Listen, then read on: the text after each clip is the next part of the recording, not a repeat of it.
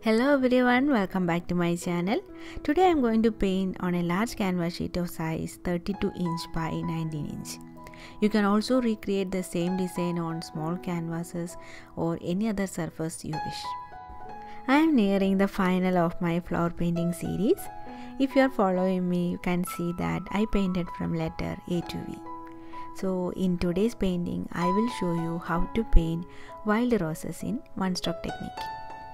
If you are new to this painting technique, I have courses available on Skillshare, and also if you wish to see the rest of the floral paintings, I created a playlist for that. I have mentioned all the links in the description box below.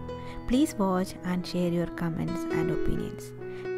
So let's enjoy the painting process and tell me your feedback about this painting section.